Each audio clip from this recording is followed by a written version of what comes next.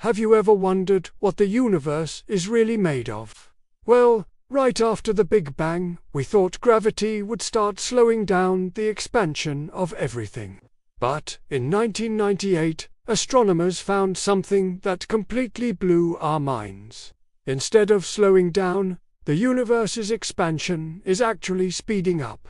Imagine something invisible pushing galaxies apart, fighting against gravity itself. We call this mysterious force dark energy, and get this, it makes up almost 70% of the entire universe.